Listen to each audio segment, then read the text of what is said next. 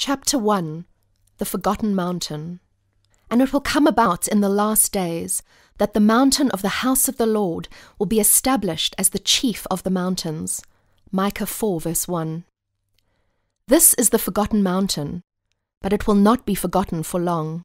When the ancient prophets first peered into eternity and gazed upon the all-encompassing mountain of divine love, they knew the time would come when this mountain would finally become the mountain that the nations would gladly find as their refuge and strength. These ancients understood that the last days would see this mountain rise to its rightful place among men, but they would have to wait for the right time that would signal the unfolding of all they saw.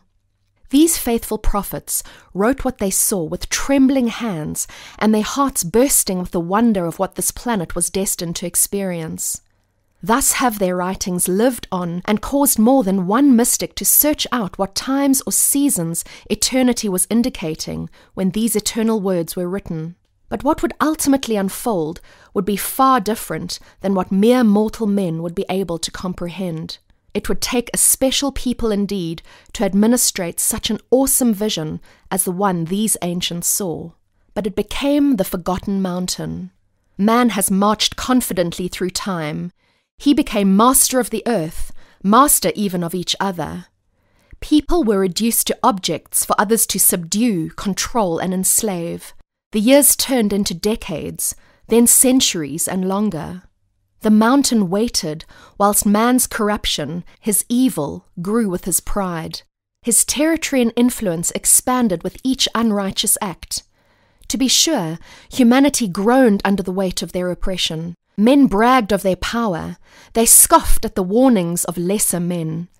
They had become invincible, or so they thought. For in their wickedness, they enlarged their own power through trading of even luxury on the face of the earth, including the bodies and souls of men. See Revelation 18, verse 13. Now, as it did many times before, the earth trembles under the weight of the decadence of prideful men. It buckles under the passions of those vying for influence, control, domination. Whether secular or religious, men have looked to their own wisdom, their intellectual prowess in their pursuit of the domination they crave. Yes, not many have seen what the ancients saw so long ago. Not many have embraced the possibilities of this mountain emerging onto the human scene. Nonetheless, the prophets' words are alive and as passionate as when they were first recorded by trembling hands and hearts. Once again, their words are causing awakening. Though man continues on his destructive path, oblivious to what is about to happen, the forgotten mountain is being rediscovered and embraced for what it truly is. And he carried me away in the spirit to a great and high mountain, and showed me the great city, the holy Jerusalem, descending out of heaven from God, having the glory of God. Her light was like a most precious stone, like a jasper stone, clear as crystal. Revelation 21, verse 10 to 11. They shall not hurt nor destroy in all my holy mountain, for the earth shall be full of the knowledge of the Lord as the waters cover the sea. Isaiah 11, verse 9. Who is ready for the fulfillment of the words of these ancient holy men? Many leaders have judged themselves capable of bringing restoration and wholeness, harmony and peace to humanity. They make their plans, develop their lofty goals, and announce their marching orders, fully intending to subdue the nations, religions, and cultures. All the while, the mountain of the house of the Lord lies ignored, judged unnecessary, out of touch in the shadows of man's self-proclaimed greatness. But the visions of the prophets, etched on parchment so long ago, are waiting for man to come to the end of himself, to come to the terrifying realization that there are no answers, no plans, no schemes that man will ever put forth to reverse the free fall of society in these last days. In their own strength, even their political, religious, and moral strength, so eloquently spoken, the free fall to destruction is not being stopped. Some are recognizing the failure of the very important plans of very important men attempting to do very important things for the good of all men. Some, after very careful analysis and evaluation, have the courage to admit that all that man attempted to conquer was never intended to be conquered, but rather the intention was for man to be lovingly gathered by the king of the mountain. Most have chosen to marginalize, to ignore. Some men are turning their gaze in desperation to the mountain once forgotten, although triumphantly detailed by the prophets who knew without question that this day would most certainly come. And it has come. Man is come to the precipice of emptiness, the brink of human disaster. Though others frantically work to rebuild the broken ideologies of mere mortals, shouting with more desperate words and hollow promises, there are some whose ears will no longer be tickled. Some will no longer respond to the empty words of hopeless and heartless men, or be intimidated by the ruthless hatred of evil forces now unleashed on the earth. The forgotten mountain will not be forgotten for long. Honest men and women are turning their hearts, their hopes, their futures over to the one who alone dwells on this once forgotten peak. The mountain of the house of the Lord will become the chief of every mountain on earth, exactly as prophesied. But it will not rise to its rightful place because of religious frenzy or immovable orthodoxy. It cannot be legislated to the position of chief mountain, or be forced to a place of authority by edict or proclamation. It cannot be voted into such a place, nor can men force it into place with violence or brute force. The external plans of man, no matter how enthusiastically stated, will never transform the heart of man. For it is in the heart of man himself that the mountain of the house of the Lord has laid dormant in anticipation for a time such as this. But desperate men and women everywhere are surrendering to the King so that his kingdom can be founded within the heart of man. The mountain has been obscured by the mist of human striving and the sweat of human assumption. It has been ignored over the millennia, its existence even denied. Man has been that certain of his supremacy, his dominance over the earth and all its inhabitants, even over each other. But in these last days, global and unchecked atrocities are surely uncovering the depths of human depravity, exposing man's complete inability to govern himself. All this is in stark contrast to the majesty and wonder, the brightness and promise of the King who dwells on the mountain of the Lord. Some are beginning to notice. Some are no longer making excuses as our dire conditions are becoming visible to all who are willing to see. For the hope of the world is not in a new form of institutional governance, nor in a new world leader with new promises that can never be fulfilled, not in new religion or in the refinement of an old one. The hope of the world is the very real work of a very real King who is diligently focused, eternally determined, and has sacrificially showed us his way of true love. Why now? This mountain is the authority of redeemed humanity, submitted to the King of this mountain, and in the relationship of committed union, selfless transformation, eternal union.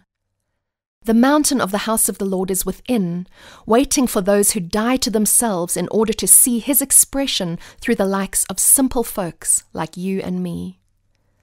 The forgotten mountain is coming onto the stage of human governance and is beginning to emerge as the chief of all the mountains of authority and dominance.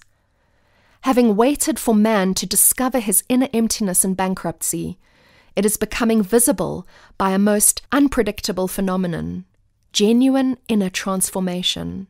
No longer will the nations be governed by those who have no inner governance to support the words they say. No longer will the people be so void of true discernment that they will not be able to hear the truth in spite of the spoken word. The hearts of men and women are the birthplace of the kingdom lifestyle in the earth. It is found among the most unlikely of all people. Kingdom reality is being born within the hearts of the broken turned mighty, the weak turned strong, the rejected turned powerful, the lame turned healers, the backward turned kings, the stutterers turned mighty men, the forgotten turned counselors, fools turned wise, and the mighty turned humble. The right time. Contemporary humanity is much like the children of ancient Israel coming to the banks of the Jordan after 40 years of wandering, failing, rebelling, deceiving, wallowing in unbelief and confusion. The old generation had finally died off, and for the first time they heard the confident words of an overcomer who saw the land of promise inhabited by enemies bigger and stronger than they. He saw the riches of the land and the risk of possessing it. Yet Joshua courageously announced that the Israelites were able to go up and take the country from the Jordan River to the sea. It was a breath of fresh air, a new hope, and a determined direction after so many years of being sidetracked and sidelined by their wobbling faith and feeble obedience. The time had come. They stood at the waters of their destiny. This is where their God wanted to take them some 40 years earlier. Now they were here. On the brink of destiny, they would have to decide whether they would finally respond to God or once again turn back into the wilderness where there was no hope, no direction, and certainly no destiny. So here we are as well. We have followed many very smart men, many charismatic leaders and dedicated holy men. We have new discoveries in science, inventions to make life easier, psychological and cultural advisors to tell us what is right and wrong. After all this, we are at the end of ourselves. We have been found wanting, waning, and wandering. We are on the very brink of human disaster, where we will either ignore the reality around us and plough on to our own demise, or we will have the courage to face our failure, our uncertainty, our pride, and admit that we need a king who will have our best interests at heart. At this most critical point in our global history, the king stands at the door of humanity's heart, and he is knocking. Who will allow him unhindered entrance, access, and dominion? Where does the world turn? Governments are desperate. They organize commissions, committees, town hall meetings. Some governments sanction research studies, and others appoint czars. The results are predictably fruitless, for they are still convinced that human intellect alone can solve every problem. They call good bad and bad good. They blur the line between the sacred and the sinful. They deny God but allow extreme zealots of every stripe to flourish, even religious zealots. There is barely a distinction between good and evil. All this in the hope that man can finally solve his own problems and ultimately live in harmony with one another. These vain attempts at humanistic governance and man-made policy only end in deterioration and wanton lawlessness. Society may deny it, but nature does not. Eventually, nature prevails, no matter how man denies its realities. Even our greatest scientific minds cannot alter the DNA of nature itself. The further culture disintegrates, the fewer and fewer rules there are that are acceptable. Of course, with the exception of the rules that keep the powers that are in control. Many have short-sighted goals and have not thought through the consequences of shallow governance and policy. But these consequences are written in the very fabric of the cosmos and cannot be violated without tragic result. Religion? So is religion the answer? Those who claim experience, fellowship, or communication with this otherworldly dimension are often deemed unfit at worst and untrustworthy at best by most who are entrenched in the currently accepted forms of governance. If the truth be known, the religionists are as incapable of governance as the secularists. No, religion has not proven to be any better. For history is also full of awful religious wars and attitudes. Their zealots have successfully alienated the world from the one whom they so completely misrepresent. Allowing their own fleshy zeal to consume them, they have destroyed nations on a grand scale and torn apart families on an individual scale. They have presented a most anti-Christ view of the genuine Christ of God, who in his eternal wisdom actually demonstrated that love by self-sacrifice, not by forcing others to sacrifice themselves, brings true peace. Yet even to this day, tyrannical voices continue to give air to the hatred and destruction that the King came to put an end to. These folks do not represent the reality of the loving God who gave his Son for humanity's sake, that they might live a life of fulfillment, peace, and rest. God has moved many times over the centuries and is evidenced by the number of monuments built as a result of his attempts to get the attention of mankind. Every time God begins to do something monumental, man builds a monument. A spiritual restoration begins, and man constructs a monument to be admired instead of allowing true repentance to bring lasting change and the restoration the King intended. God moving within the heart is where the true transformation begins.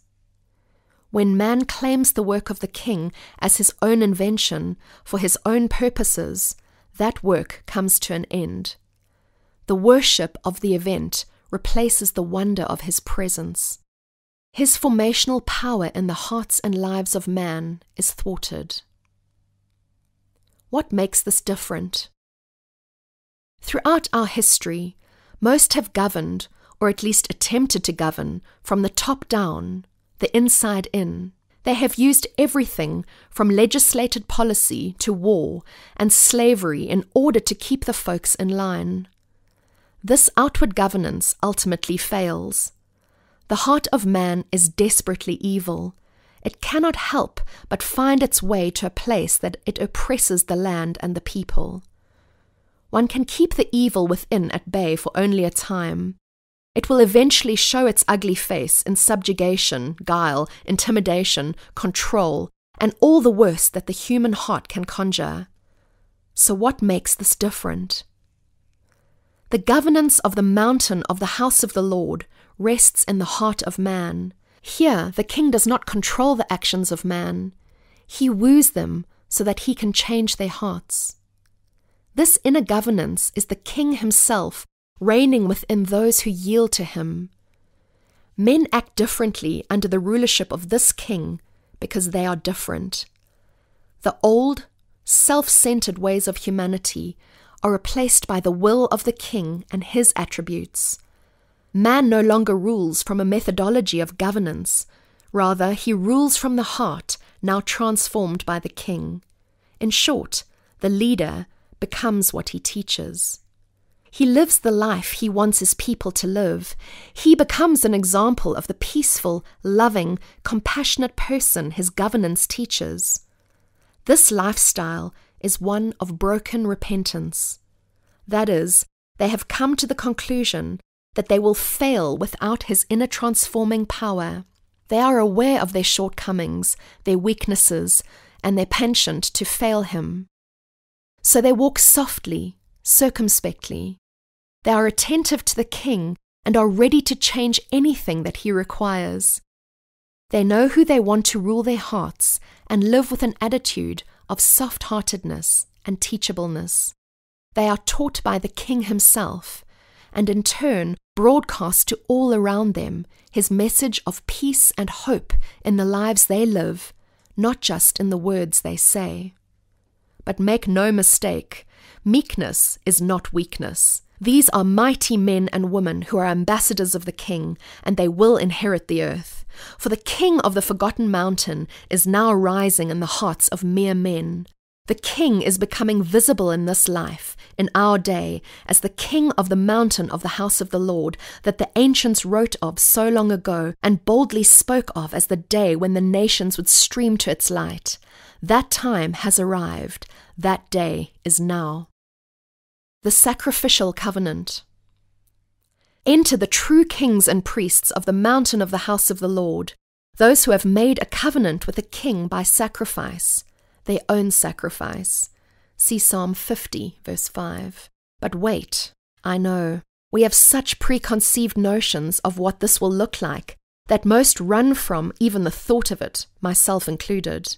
But for all our study, for all our books and philosophies, there is a very important spiritual principle that most have missed. Simply put, without a transformation within the heart of man, everything will always go on as it has.